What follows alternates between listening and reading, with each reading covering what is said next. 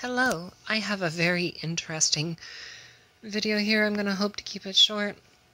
So, I finally finished my Crunchberry Game Boy Color mod. It uses an aftermarket shell I got off of eBay like a year and a half, 2 years ago. And brand new buttons. These came from, I believe the buttons came from Handheld Legend, whereas the membrane for Start Select came from retromodding.com. And there is a matching ring in there. It's kind of diffused by the blue, but I did that intentionally. I think that also came from retromodding. So before I do a comparison with my old mod, here is the new mod.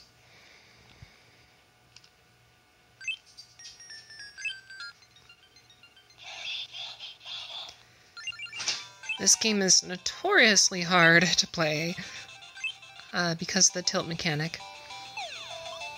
One of the best features of this IPS screen is that it has an optimal viewing angle no matter what, so it makes a game like Kirby Tilt and Tumble actually playable for once. As you can see, it's not like getting awkwardly dim or something at weird angles, which is fantastic. This is the brand new IPS screen. It just came to the market maybe 4 months ago, 5 months ago, and it uses a similar sort of mathematical scaling. I think it's 4 times, so it's like a perfect pixel ratio, all that fun stuff. So it looks like a proper Game Boy Color, just cleaner. On the original GBC screen, you can see the lines in between each pixel, and I kind of like that look, but at the same time, that's pure nostalgia. This is a pure digital signal with a much higher resolution screen. So this is kind of how, maybe even how the devs saw it on their computers. Who knows? I don't know. I don't know that kind of stuff. Either way, Kirby's actually playable now, not one-handed. I don't know if you guys could see that, but on darker screens, I'm going to pop in another game here. Make it a little easier to show off the problem.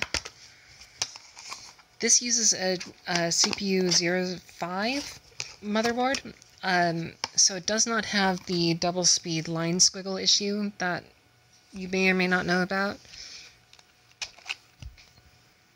So I've got my actual legit copy of Shantae here. Please don't rob me. I know it's worth a lot of money nowadays. But there's something I particularly want to show off here. Do you see the light bleed in the lower corners of each side of the screen? Not the ones through the shell, but on the screen itself. Right there. Great example. I'm pretty sure that's just because I'm using a clear shell.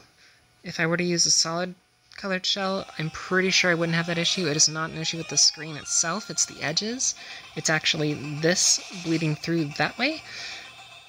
So that's a fault of my shell that I chose, and I could have taken a Sharpie on the inside and fixed that. I didn't even think about it, and I don't want to open this sucker up again.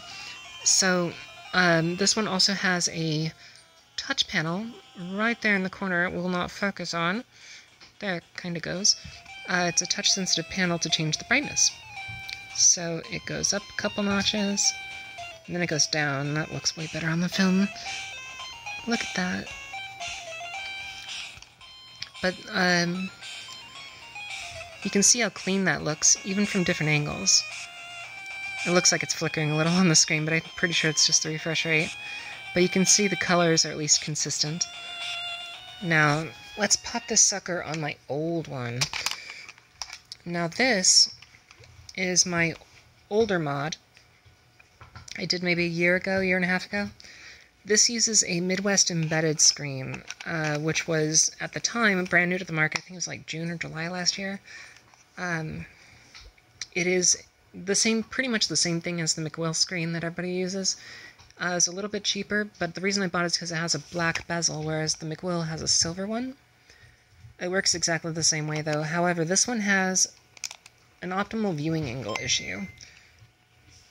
So not only is the picture smaller, you can see it's kind of like purplish if you tilt down. It's more even lighting, but again, I think that's just because of this is a smaller screen and it doesn't get nearly as bright, but it does have brightness controls. So you can see it's got this weird discoloring, and it's based on the angle that you're looking at. There is definitely a sweet spot, otherwise it looks kind of purple. But it, like in person, it's not showing up well on the camera, but in person it is looking like the correct colors, but again, it's only at certain angles. Maybe not the best example to show off.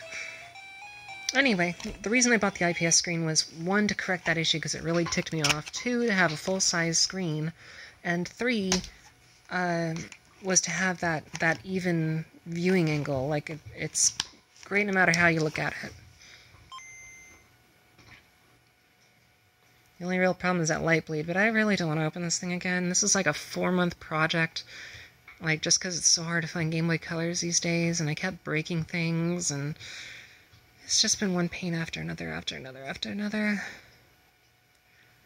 But it's finally done. Yeah, that's how it should look. That's a lot better. So yeah, this is my berries and cream. Or crunch berries. We call it crunch berries, that's right. My husband came up with that one. Crunch berries.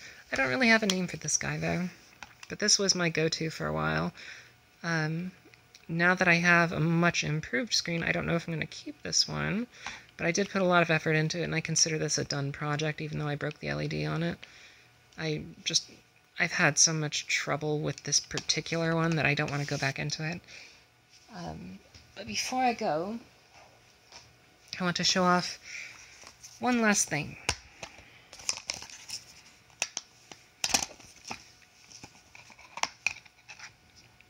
I make these nice little boxes for all my games. Shoutouts to the Cover Project. They've been a lifesaver for the last decade. So, what I want to show here is something interesting. I'm going to turn the volume down a little bit.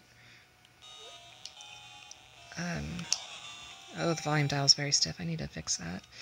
On Link's Awakening, it is what's called a double speed game.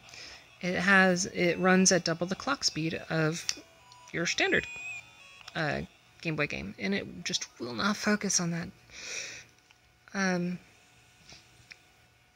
On this particular screen, this IPS screen, if you're using any motherboard other than CPU 05 or 06, the right line, vertical line right there, is going to have noise in the signal. It's going to flicker random colors on just that right row of pixels, just that single column. Whereas here, this is a 05 board. The one I broke was a 06, and I was very frustrated by that. But this is a 05, and it is clean. I'm getting no noise whatsoever. It's a very clean picture, even if it doesn't show up properly on the camera. Turn it up a little bit on the brightness. In person, it really does look a gem. It looks fantastic. The colors are bright, not too saturated, not too blocky, I guess. It looks as it should, as like everybody wished they had back in the 90s. There were so many rumors going around the schoolyard during Pokemon of, oh, you can get a backlit Game Boy in Japan if you mod it, or you send money out, it's super expensive, like $400. They were talking about the Game Boy Light, which I actually have one, and that is not an ideal solution for playing anything. It's good for pretty much Tetris and Pokemon, that's about it. The refresh rate is so low that it will really hurt your eyes unless you're playing in pitch darkness. But this is the dream. We are finally, here in 2020, we are finally living the dream. A full 4x scale, full-size screen, no screen tearing, no blur, nothing crazy going on. It's damn near perfect. It would be perfect if it weren't for that light bleed, but again, I'm pretty sure that's my fault for using a see-through shell and not thinking about that beforehand. It was kind of it wasn't a hard job to do, really. It was just annoying that I couldn't find the parts for the longest time. because I wanted to make sure I had the exact right board to avoid that squiggle on the right. Very few games have that problem. Link's Awakening is one of them. I believe Shantae was another. And Crystal? Pokemon Crystal? Pretty sure. I'm not 100% sure on that one. But yeah. Final thoughts. I think this mod is absolutely worth doing. The part alone is about $50, $55, depending where you buy it from. With this Corona thing, it can be kind of hard to get it, I'm sure. Especially because you, for example, retromodding.com, you have to import from Canada, so it can be kind of hard. Like this one, I think I had like a 4-week wait time on it. They were having some really bad issues with customs right before this Corona outbreak happened. And so that's part of the reason it took so long to get this project going. But it's absolutely worth doing. You just have to trim the shell on the inside a little bit. I don't recommend using this crappy $10 shell off eBay because it has been nothing but sorrow for me. Use one that's actually done by Retromodding or Handheld Legend or something like that, or use an official one. You just have to trim a little bit of plastic over the D-pad's ring on the inside, and then just on the inner bezel to make the screen fit. And then it comes with these 3D printed spacers, so it's lined up properly. Like, you cannot screw that up at all. And then from there, it's just making sure... Oh, yeah, the hard part here was the little window for the IR sensor. You have to very carefully scrape off an edge to make it fit because it's so snug up here. I had a really hard time getting it to fit in there, and I ended up cracking one, but luckily I have spares because I always have a billion parts of random stuff lying around because I don't throw anything away because I'm a hoarder. And I managed to get it down with a craft knife that I use for cutting things very precisely. It was a pain in the butt, but I got it. Oh yeah, it's got the matching switch. Ta-da! So that's my Crunchberry Game Boy Color. IPS screen, 9.99999 out of 10. It'd be nice if it was smaller so that I wouldn't have to cut so much. It'd be nice if I didn't have that light bleed issue, period. Like on the Midwest Embedded / McWill / whatever screen. But the viewing angle's fantastic. The colors are perfect. I don't notice any issues with uneven pixel ratios. I did have an issue of screen tearing in Shantae, but I think that's just how Shantae is, because it's not the best optimized game for the system. Fun fact, in the boss fights, you can keep getting hurt by the boss after you've defeated it if you manage to do a certain trigger. Every one of them. It's pretty crazy. Yeah, my A button is a little bit squishy. It still functions, it just doesn't have a good feedback anymore, and it's because of that spacer. It's pushing down on the membrane just ever so slightly there. So in the future, I would really like to see these screens improve to the point where they are smaller and just easier to put in. Like right now, this one did not require any soldering whatsoever. This one did. And this is only a year old. At the time that I did this one, that was top of the line.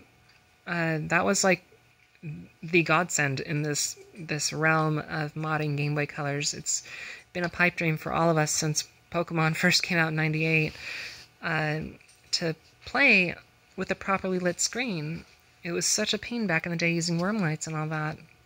And so this last year and a half or so, there have been several fan-made, community-created screen projects. Ben Ven's got one. Of course, McWill is the famous one, the popular one, the cool kid one. It's just been a boon.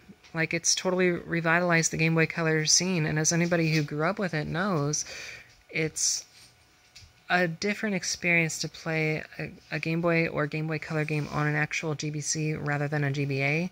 It just looks a lot cleaner. It's not nearly as blurry. The colors are more accurate. It's how it was meant to be. So it's been... The SP was also a godsend when it was made, but this is this has been life-changing for the Game Boy Color community, and it's only getting better and better. I mean, a year ago, this was the top-of-the-line design, and it's small, it's not got perfect viewing angles, nothing like that. Brightness controls required soldering. Now you have a drop-in kit that is so much better. It's so much cleaner, such a brighter picture, more even lighting, even colors, more accurate colors, and no soldering required. You just have to trim a lot of plastic. So I'm excited to see where this community is going and what the future holds for the Game Boy Color in particular as far as modding goes. But for now, I'm going to thoroughly enjoy my Crunchberries Game Boy Color and maybe get back to Pokemon Crystal. Thank you for watching.